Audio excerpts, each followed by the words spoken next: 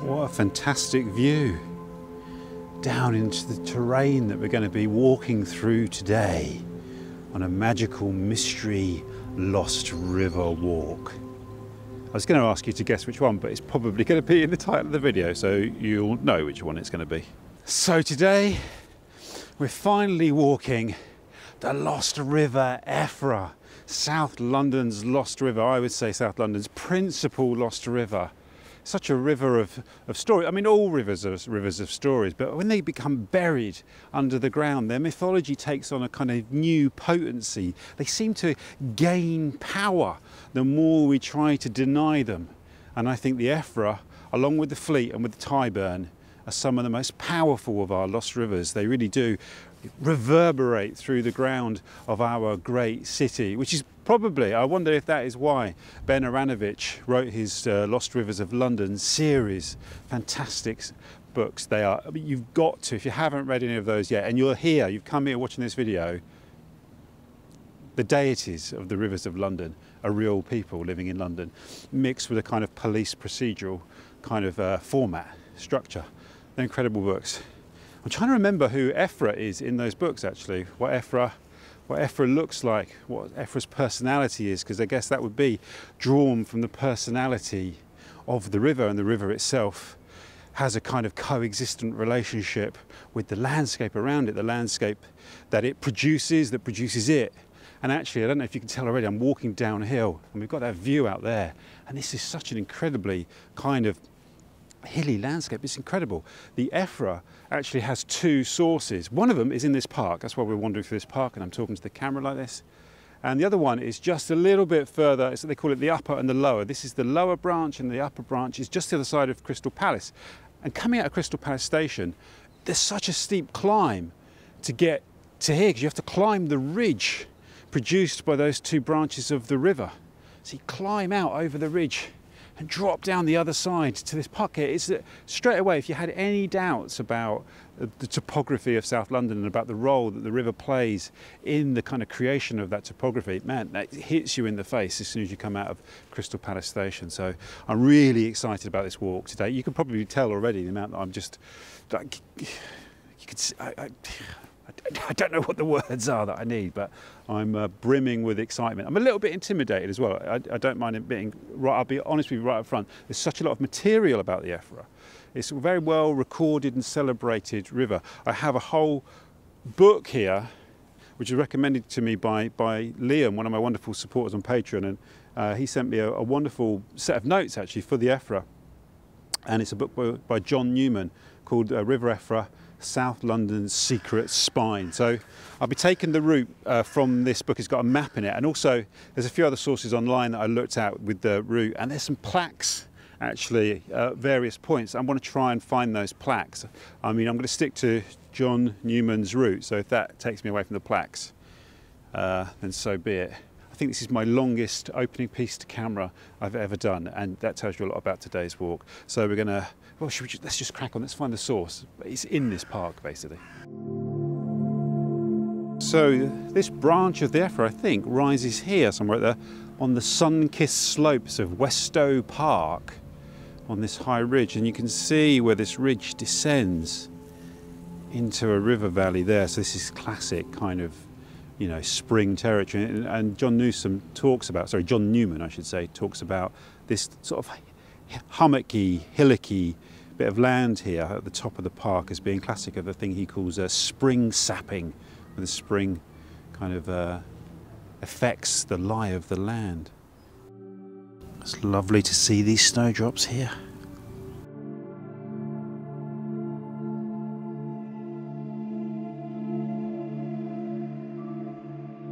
So there's this wonderful map in John Newman's book, and it shows that we exit Westow Park and then we basically go along Chevening Road along the side of Upper Norwood Recreation Ground. So we're going to head this way. Chevening Road. It's kind of interesting that the river runs beneath the road here and actually not through the recreation ground, because that would be the standard practice for a lost river would be to where there's open space, that's where you'd find the river, but not in this case apparently. It's sort of here, running underneath the road or behind these houses. So the Effra was running above ground in quite a few places until around the 1830s, certainly the early 19th century, when it befell the fate of a lot of London's rivers and got absorbed into the sewage system. They just literally used the natural flow of the watercourses to push the sewage towards the sewage treatment works, which I suppose makes sense, but it feels like one of the great travesties of London, one of the great crimes of engineering. Is also one of the great achievements of engineering. The creation of the sewage system was also a tragedy for its watercourses. And what I find really interesting, what John Newman says in his book, is that actually the name Effra doesn't really come into usage until the mid-19th century. There were all these kind of colourful myths about its origins being Celtic or being Romano-Latin and all these other things. In reality, it becomes a sort of a back formation from the name of a farm, and there's a link to Heathrow. I'm not entirely sure. I did read that bit and didn't fully understand it, but a name got borrowed from elsewhere in London, got given to the name of a farm, Effra Farm. The river ran through it, and so they sort of just started using the name based on the name of that farm. But before that, it was known as different things along its courses. We have seen that, I think, with other rivers in London. It's not an uncommon thing to happen.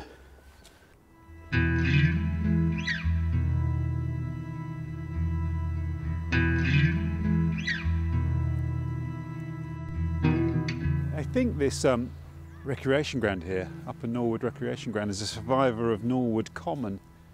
There's a lot of common land all around, well, all around London, but particularly South London, you know, and a lot of it still remains. I did a calculation when I was writing my book, This Other London. I can't get through a video without mentioning it, can I?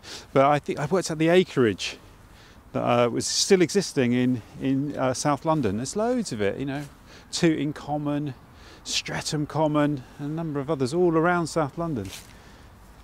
So these little survivors of the old landscape, the pre-industrial landscape, the pre-enclosure landscape as well. Oh, actually, look, you can see where the river's running. There's a clear dip in the ground there, the river valley, the bottom of the river valley. So it was running behind the houses of Chevening Road. But then I think, according to John Newman's map, it runs through the grounds of what was once a convent for, I think it was then used as an orphanage, or basically it was a place for survivors of the Irish potato famine. But I don't know. Let's have a look and see if we can follow it onwards along the road.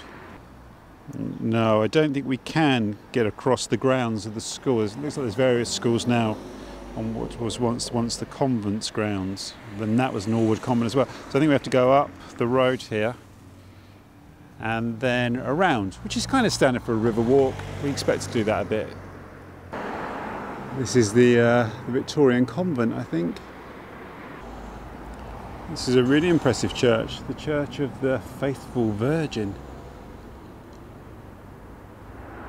Although we've got a map and about 3 different sets of directions, it's quite nice to do a little bit of your own river hunting, isn't it? Like, makes it a little bit more exciting. And I think I don't need to be an expert river hunter here to see where the bottom of the river valley is and where it leaves the convent grounds to our left. And it cuts across a little bit of Norwood Park here. And then I think in the next set of streets we might have our first Effra plaque that we have to try and find. I kind of blew my bit about the old common lands of South London a bit early. It's Norwood Park, really, which is the remainder of the old common land of this area. We've now crossed into Lambeth, by the way, and this is one of the highest points in the London Borough of Lambeth. Of course, the name Norwood, not particularly mystical, is a reminder of the great North Wood that was owned by the Archbishops of Canterbury.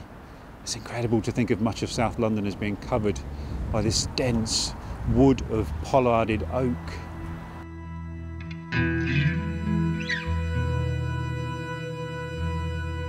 So we're going to go along Elder Road here, which isn't exactly on the course of the river. The river's slightly to our right, I think. I think it runs beneath the football pitch here and behind those houses. But the next thing we want to find is the Effra plaque. I think there's a stink pipe. It's on Gypsy Road, so that'll be exciting, won't it? This is an interesting building here on Elder Road. It's going to be one of those I'm going to have to look up after. I'm not going to speculate as to what I think it was. Okay, I think it was some sort of hospital.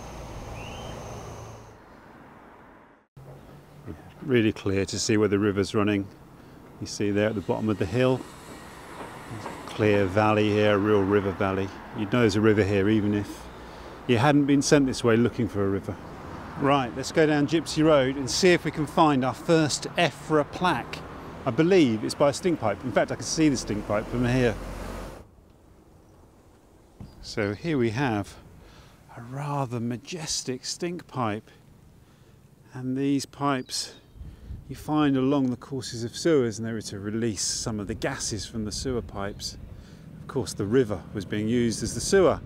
And just in front of it, we have a really wonderful plaque here. And what does it say? The hidden River Effra is beneath your feet. Isn't it lovely? I think all of London's lost rivers should have plaques like this. So the river's flowing this way through these football pitches and behind these houses here next to the school. I think it's the Fulham Foundation, Fulham Kicks. So we're going to go up the hill here to the top and walk down Auckland Hill and pick it up at the bottom, and then we go through West Norwood Cemetery, one of the magnificent 7, the one I haven't been to yet. More great views here. I think that must be the Crystal Palace radio mast, mustn't it? I mean, it should be pretty obvious, I would have thought. Go down Auckland Hill here to Norwood High Street.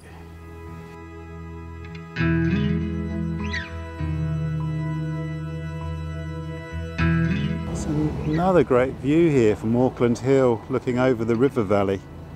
Absolutely fantastic.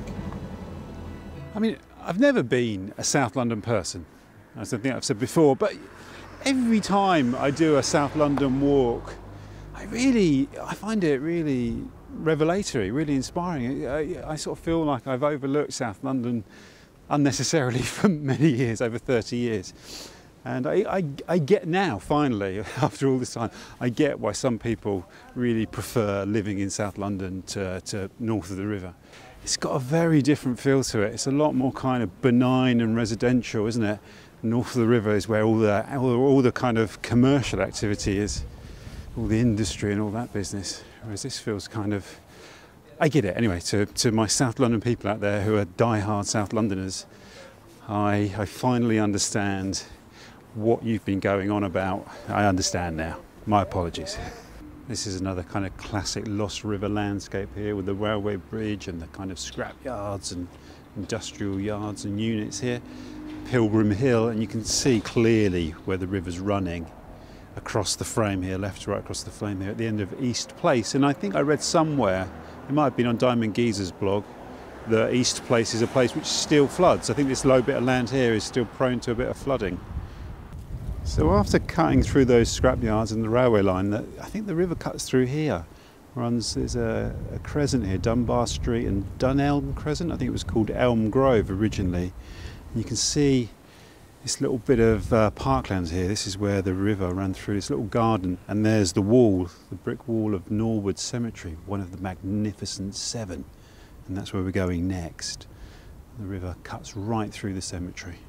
I love the Victorian iron railings you get around the cemeteries, the magnificent 7 cemeteries. Look at that, fantastic. And this is not great news at this point. It looks like this gate to West Norwood Cemetery is locked. It may be you have to access it from the other side, which wouldn't really fit in with the walk, I'm afraid, because we pick up just to the right, well, to the left of the frame, but just right off the road here. So the river cuts across, directly across West Norwood Cemetery. And then the other side, in Robson Road, we get another plaque, I believe.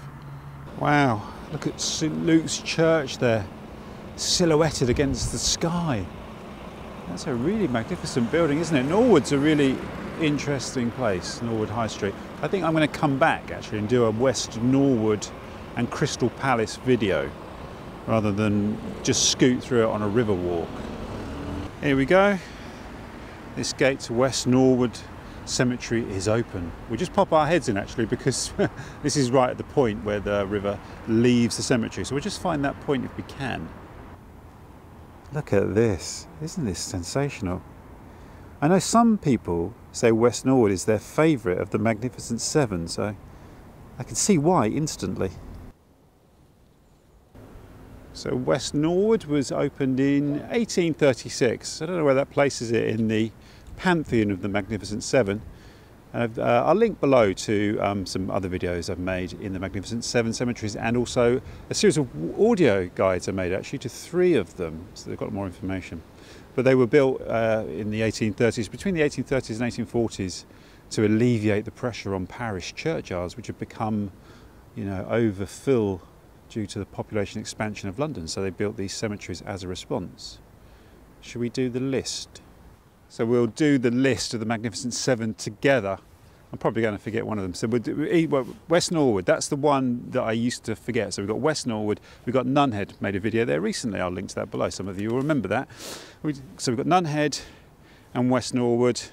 We've got Kensal Green, actually All Souls Cemetery. We've got Abney Park. That's 4. Highgate is 5. Tower Hamlets is 6. There's always one, isn't there? There's always one that I can't remember. Brompton is 7. Brompton. We did it. I bet some of you did it quicker than me, didn't you?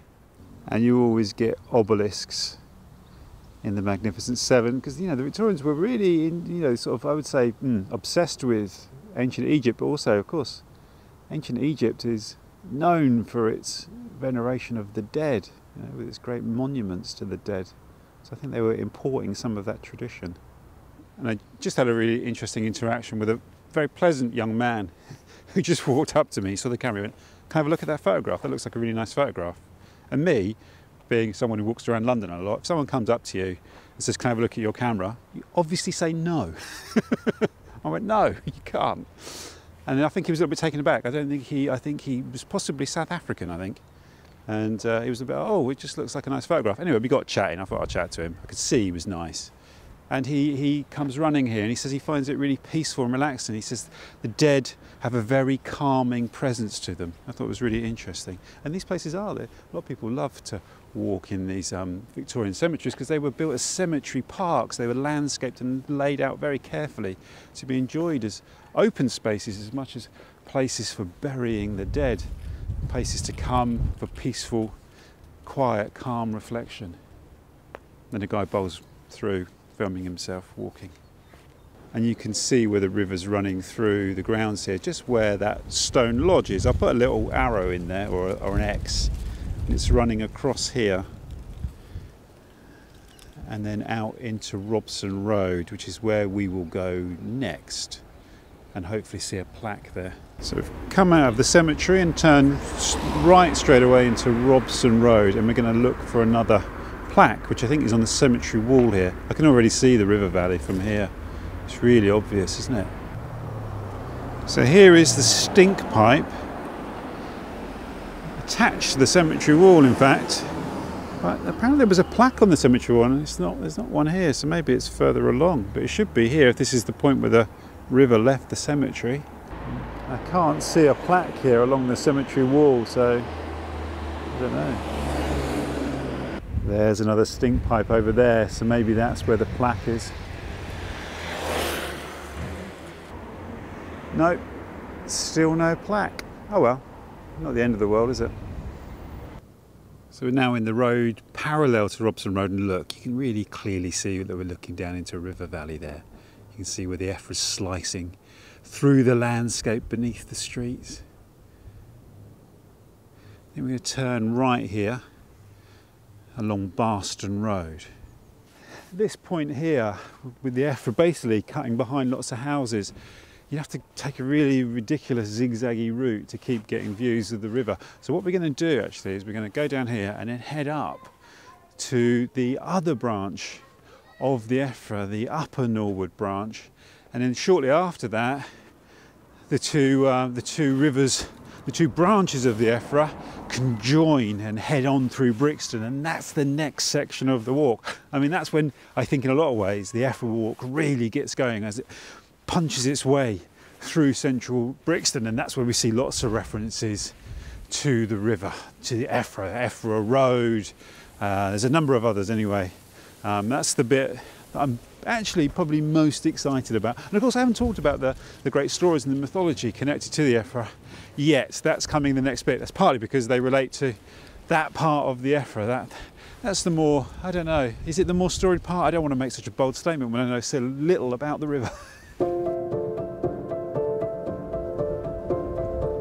Turning into Tollesmere Road here, you can really see, look, that we're dropping down into a river valley once more as the Effra cuts across the bottom of this road. And there's that majestic house at the top there, which you can imagine once upon a time, before these houses were built, that would have had a view across fields with the river running through it.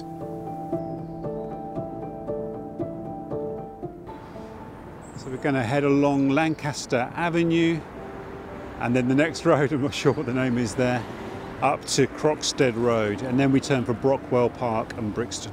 This is looking down Downmoor Road, just to the right of Thurlow Park Road, which is the road I'm on now, which is the high ridge, but you can see, look, the river's running down there in the bottom of that valley. Love these guys, the old parish boundary markers here. I think it's Camberwell. The CA is buried beneath the pavement, but you can see Camberwell Parish.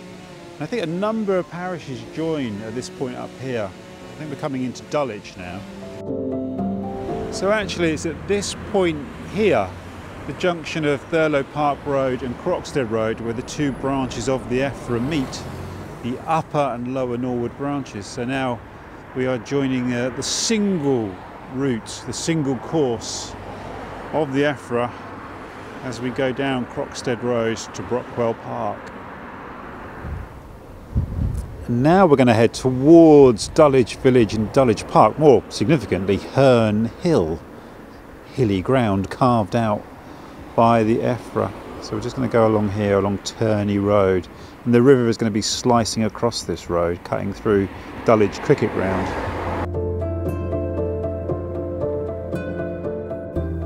So the Effra's cutting across here, across the sports ground here, Dulwich Sports Ground. You can see, look, the radio mast there, which is right near the start of our walk. The radio mast at Crystal Palace. You can see how distant it looks now. And then it cuts across Turney Road here and goes around, well, goes around the edge of the cricket ground on the other side there. We turn into Burbage Road now. Surely that must be the great Shakespearean actor Burbage. Got to be. It's the kind of place he'd have lived. He must have an association with Dulwich, otherwise they've nicked his name unnecessarily. Last time I walked down this road, Burbage Road, Dulwich, which is actually quite a fine road, isn't it? Look at these houses, quite impressive houses. It was for my book, This Other London. My God, I've mentioned it twice. Let's be honest, it's unavoidable, isn't it? And the reason I was coming down here was to visit Herne Hill Velodrome for the Autumn Omnium. This was in 2012, the year of the London Olympics, and Herne Hill was in danger of closure, which would have been a real tragedy because it's a survivor of the 1948 London Olympics, the austerity games, and the seating here is still the original seating from the 48 Olympics.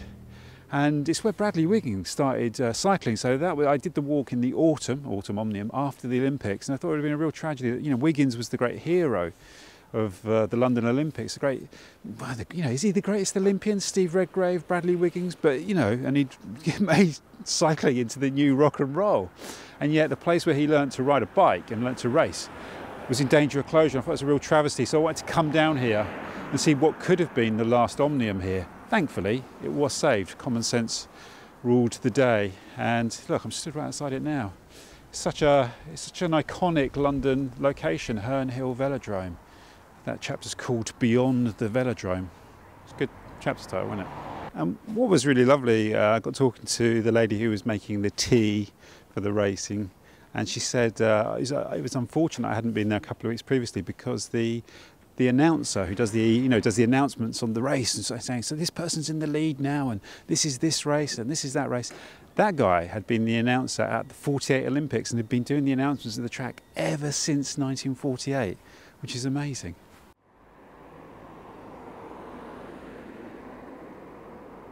And here under the railway bridge we do have, here you go, look, we have a nice mural here. That's quite a nice painting of Richard Burbage, the great Shakespearean actor. He was an actor manager in those days, weren't he? 1568 to 1619, look at that. Famous for his Macbeth, I think. He's got to have featured in a Blackadder, surely. So Dulwich is famous for its college, Dulwich College, a famous private school. It's also famous for John Ruskin, the great art critic, and its picture gallery, the Dulwich Picture Gallery, which I think, I'm going to stick my neck out and try and remember that bit of my book. I think it might be the first dedicated picture gallery in London. Might be wrong. My favourite kind of Dulwich fact, though, is none of that kind of, oh, this rich and famous person lived in Dulwich once upon a time. I know I do like a bit of that sometimes, but it's actually that Dulwich is, they said it's surrounded by 7 hills like Rome. They compared Dulwich to Rome, the 7 hills of Rome and the 7 hills of Dulwich. And we're on one of them now, created by the river valley, and we're about to drop off it down along the Effra. And this is curious because this is one of the points where the Effra went by a different name in the past, the Winterbourne stream. And there is a road here called, or Winterbourne or Winterbrook, and there is a road here called Winterbrook Road. I remembered that from doing the walk all those years ago. So it'd be good to find that. And then we drop down Brockwell Park, Brixton, and then we're hammering on to Vauxhall, Vauxhall. Kennington, where it started. And we turn now into Half Moon Lane. And the Effra is running to our, just behind the houses to the left here, but it's more or less following the course of Half Moon Lane. And here we go, Winterbrook Road, which I think was one of the early names for this section of the Effra. The Half Moon Tavern. Wow, this looks like a proper old Victorian railway tavern, doesn't it? Good place to end a walk. You go in there in the afternoon, that's the end, particularly when there's Six Nations rugby on. Again, rather curiously, the Effra doesn't run through Brockwell Park. It's interesting, isn't it? Instead, it runs along here, along Dulwich Road, along the edge of the park, but not through it. Brockwell Park with this wonderful lido. So this is the way we go, onwards to Brixton with lots of Effra references. Just to get a shot of Railton Road in here, because it's kind of one of the iconic Brixton roads, right? One of the iconic Brixton streets, Railton Road. You can see it's been zhizhed up a bit. Isn't that a beautiful old station there, Herne Hill Station? Isn't it great they've kept it? So this is one of the images in John Newman's book, and the river is running through here, through this little alleyway. I think it takes the course in that direction there, onwards towards Brixton. And Dulwich Road here was apparently once called Water Road. It's a bit of a giveaway really, isn't it? You don't have to read very deeply into that. There's a lovely moment back there when this lady came up to say hello to me and said, "Oh, are you making one of your walks?" She goes, "But I'm saying hello to you on behalf of my partner here who's too shy to come up and speak to you." That was really lovely.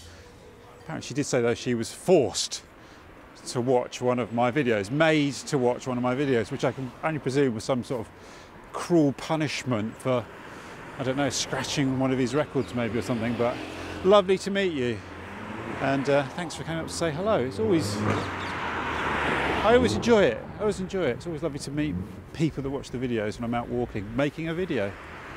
So look, this is great. Just a little plaque in the street here, in front of the little bit of open land, in front of these tower blocks here. And look, you got a thing saying London's stinky history. The lost River Effra still flows beneath the streets of Lambeth and Southwark as a public sewer. And here's a little bit of text about the lost River Effra, about a stink pipe. Lofty Green Pike behind you is a Victorian stink pipe, a hollow pillar built to allow noxious and smelly gases to escape from underground sewers high into the air above us. So it talks about the Effra and the legacy. It says, although the Effra is now entombed below the streets, its influence on our environment lives on. And there's a little map showing the course of the Effra. Isn't that great?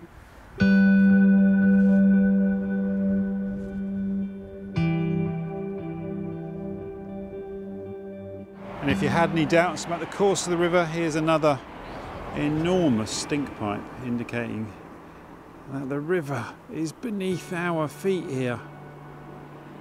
And there you go, our first Effra street name there, Effra Parade. Effra Road is running parallel to the route we're walking, but I don't think we actually need to go down there. We might do just to log it on the walk, but it's a little bit of a detour. And we go along here, along Walbrook Road, which is the course of the Effra. Then there's a little bit of zigzagging to do. That could be our opportunity to go off to Effra Road and pick the river up as it comes into Brixton Central. So it's behind these Victorian houses here, or are they Victorian? They might be more modern than that, I'm not sure. But it's behind those houses there that was the old Effra farm that gives the river its name. So it's a very significant location on this walk. So the Effra is kind of cutting across Mervyn Road here, and then we're going to turn into the street on the left, and I think we get another name reference up here. I think this is where the Effra Tavern is, actually on the Effra.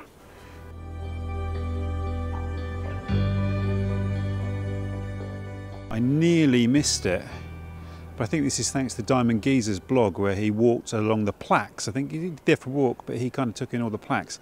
It's a lovely old vintage postbox here, and next to it you have an Effra plaque on the ground. This is a great little corner, isn't this? This is the corner of Rattray Road or Rattray Road and Mervyn Road. Here's the pub. They called it Effra Hall, but on my phone it's called the Effra Tavern. Anyway, wouldn't really matter, it's the Effra bit that we're interested in, isn't it? It's that right on the Effra, right above the Lost River. So I think the Effra is running right beneath those houses there, which is a little bit unusual because you normally find a gap between buildings where there's a river beneath the ground. So we can't follow it straight ahead. So what we'll do is we'll turn a left down there towards Effra Road as it becomes, I think, Brixton Hill, and we'll follow that into Brixton and pick it up on the other side there.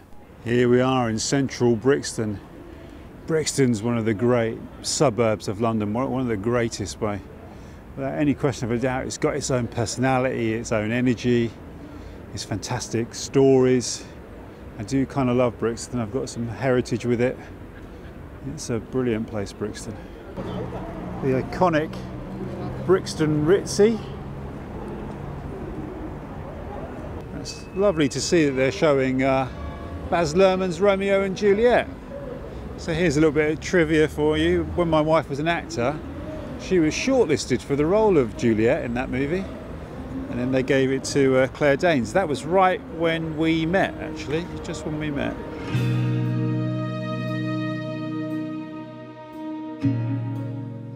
Now we go along the iconic Cold Harbour Lane, the great Cold Harbour Lane, one of the great streets of Brixton, one of the great streets of London. And I wonder, Cold Harbour Lane, was that done? This is one of the great myths of the Effra that we'll talk about soon, about how navigable it was. Could it ever have taken boats? Seemed to be unlikely. Not 100% sure of the course here, but I'm going to go down Electric Lane because A, it's a great street, and B, it's a likely candidate, isn't it? It's a likely candidate. So I used to run poetry events at Brixton Art Gallery over there in Brixton Station Road. So I'd be down here all day on a Saturday. I'd be here running the gallery on a Saturday, and we'd have poetry workshops, and then we'd have the events in the evening. They were amazing events. We had fantastic people there, a lot of performance poets. And one of the guys that used to come and read down there was a brilliant author called Alex Wheatle, who wrote a fantastic book called East of Acre Lane, which is one of the great British novels of the 20th century, but it's certainly one of the great London novels. You must read it if you haven't done. He also wrote a fantastic book called Brixton Rock about sound systems. A lot of music here, I might have to avoid it. Look, here we have one of the amazing Brixton arcades. This is Reliance Arcade.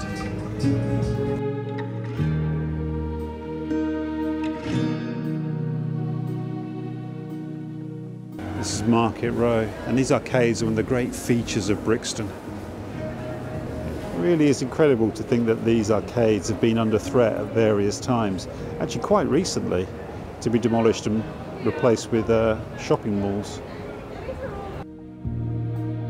Electric Avenue, the great Electric Avenue.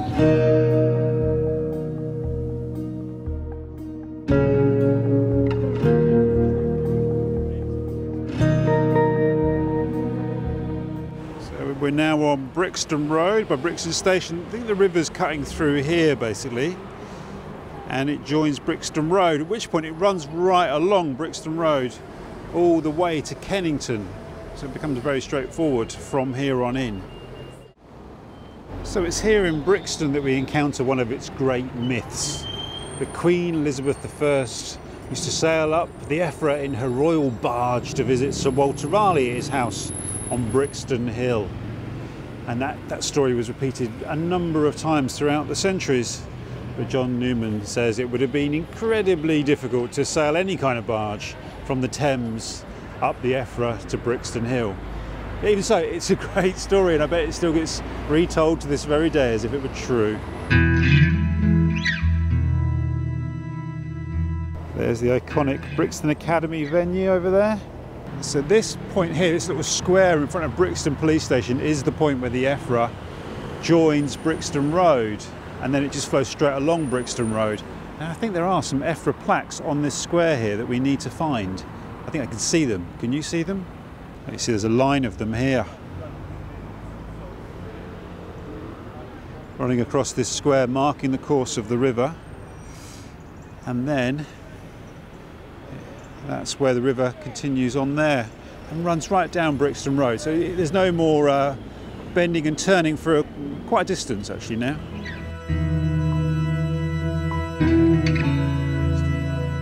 So although Queen Elizabeth I almost certainly didn't sail up Brixton Road here in a royal barge, John Newman does say it is possible, it is likely that spawning salmon did leap their way along the Effra to spawning grounds near its source, which is a really wonderful idea, isn't it? And he also talks about a giant eel that was caught, I think it was back there in Dulwich, in a pond that was 3 foot 9 inches long and I think 11 inches in diameter, that's a fair old sized eel. I wouldn't want to find that if I was going for a paddle, would you?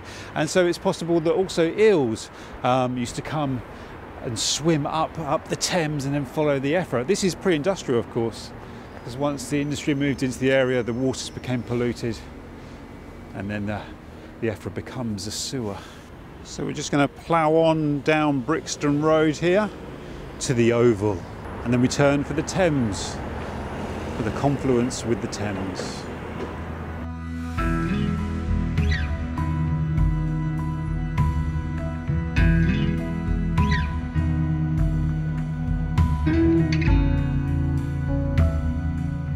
I love this little red hut here.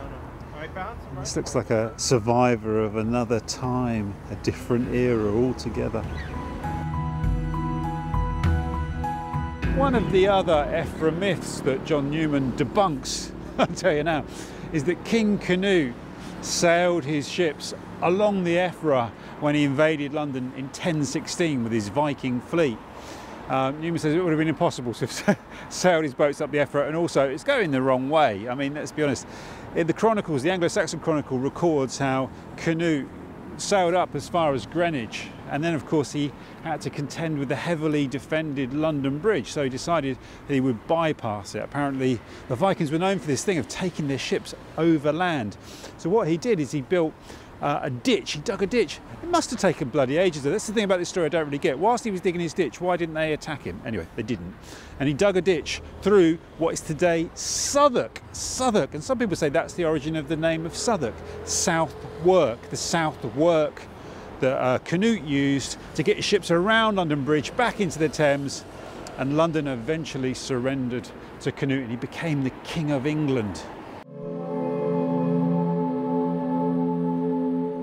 So we're coming up to Kennington here, that's Kennington Park down there, and I always thought the Effra flowed through Kennington Park. There is a plaque, I'm pretty sure there's a plaque in there, but anyway, according to John Newman's map, we go left here behind the church, quite a majestic church. I think he says that the Effra was diverted here, the natural course of the Effra was diverted here, and it may have flowed in and joined the Earl's Sluice, or certainly joined the Thames actually in Bermondsey rather than down in Vauxhall, which is where we're going now. I made a video walking around Kennington with my mate Keaton a few years ago, and I will link to that below as well. There will be all sorts of information in the links below. But we're getting close to the end of the walk now. Just down here at Vauxhall, we're going to go around the back of the oval and then we get to the river, to the confluence. Exciting, always an exciting moment. I think we may still have some light left when we get there. This has been a bit of an epic, hasn't it? Apparently around here somewhere was the site of the Kennington Gallows, where some quite grisly discoveries were made of skulls with chains screwed into them. It's all quite grim, isn't it? We're going to cross Clapham Road here and head for the river. So after flowing under the road, it actually passes over the top of the Northern Line, which is astonishing, isn't it? When you travel through Oval on the Northern Line, just think there's a river going over the top of your head. These are interesting old sort of industrial buildings here. Just from the back, just parallel to Clapham Road. And this is Claylands Place. Never seen this before. The river is to our right, I believe, but I think we're soon to join it at the end of this street. And we're heading right towards those looming towers there at Nine Elms on the banks of the River Thames. Wow, it's quite an ominous end to the walk when you think about what it was like when we started back in Crystal Palace. And at this stage the river is flowing beneath the ground here in Claylands Place. So we're just skirting round the side of the great Oval Cricket Ground, home of Surrey County Cricket Club, where England played test matches. Iconic venue. This wasn't my intended route, but we're going to go along Vauxhall Grove here into Bonington Square, which I think has a good story. I'm trying to remember what it is. And you can see how close we are to the towers here on the riverside. Could Canute have imagined such things? Now, Bonington Square here, I remember reading something about it a few years ago. I think it had a lot of squats here originally, and I think it became a community-owned, a number of community-owned residences anyway, or certainly large amounts of kind of communal housing. It was owned communally or cooperatively. Not sure if that is still the case, but it's quite a remarkable little pocket in any case. It's really beautiful. I think, is that a stink pipe? I think we have a stink pipe there, indicating the location of the river. Fantastic. So the diverted Effra ran, I think, along here, along Lawn Lane, along the edge of Vauxhall Park. Of course, Vauxhall Park is one of the key locations in Patrick Keeler's iconic seminal film London, which I made a video following one of the walks from that film that started here at Vauxhall Park. There's also associations with Conan Doyle and Sherlock Holmes, I believe, as well, as mentioned in Patrick Keeler's film. This is a great little park here, though. So we now have to negotiate this gnarliest of crossings here, and I think go underneath the railway bridge near that advertising billboard you can see over there, and then we should be onto the Thames. So I think the confluence of the Effra and the Thames is right there, sort of between those two towers, St George Wharf Towers. I think that's where we're going, just to the west of MI6, the least discreet intelligence headquarters, I imagine, I would say in the world. I think the CIA one's pretty well marked, isn't it? And if you haven't been down this way for a while, this is what you're missing. And these towers are going to stretch all the way along the Thames, along Nine Elms, through Battersea, and who knows where they'll stop. So at this stage here, the Effra was the Vauxhall Creek, which is something you see, isn't it, a lot where rivers make their confluence with the mother river. Like we have the Barking Creek for the Roding, the Deptford Creek for the Ravensbourne, and here it's the Vauxhall Creek. I can't look at that tower up there without thinking about the helicopter that crashed into the crane that was on top of there. I think that happened about 10, 11 years ago. And the helicopter crashed the pavement. Astonishingly, I think like 2 people were killed, which is tragic in its own right, but it could have been an awful lot worse. St George Wharf is a really exclusive development, real private development. I think a number of oligarchs and various kind of shady figures live in there. So it's somewhere down there that the Effra makes its confluence with the Thames. Can't actually see an outflow, can you? I'll have to go and have a better look, because I suppose the Thames is at low tide here. And this is the point, the sacred spot. And I believe it's around here somewhere, around this confluence, that they discovered a Bronze Age bridge, like a causeway that went out across the Thames, demonstrating both that there was very early settlement in London along the Thames, and that this was an important point in that stretch of the river. Although I guess the original course of the Effra was actually to the east of here. It's really clutching at straws, but I can see a little metal flap. It seems to be like a metal door there in that alcove, that brick alcove beneath St George's Wharf. That could be it, I don't know though. Well, I think stood here on St George's Wharf Pier is a great place to sign off. Well, I can't go any further. We've reached the end. We've reached the river. After this, we're swimming. Sadly, I'm not a river god, and I don't intend to test the theory that I just haven't discovered it yet. Thank you for coming with me on that amazing walk. It was a bit of an epic, wasn't it? I set off from Leytonstone before 10 AM this morning, and it's now about 5:30, sunset. But that's a cracking walk. I don't like to rank my Lost River walks, but that's a really good one. It's a really good one. No, I'm not going to even attempt to rank it. I hope you enjoyed it too. You know, I'm so excited by that walk, and so sort of slightly frazzled and I don't know, beguiled and by the river gods, obviously. Maybe they've done their, what does he call it, the glamour, I think is what Urban Aranovich calls the magic the river gods cast upon mere mortals such as me. I've sort of lost my train of thought, so I just want to sign off and say thank you very much. And as I always like to say, actually, I look forward to seeing you on the next walk, wherever that may be. I've no idea, literally no idea. I knew this one was coming, but the others, I'm not so sure now.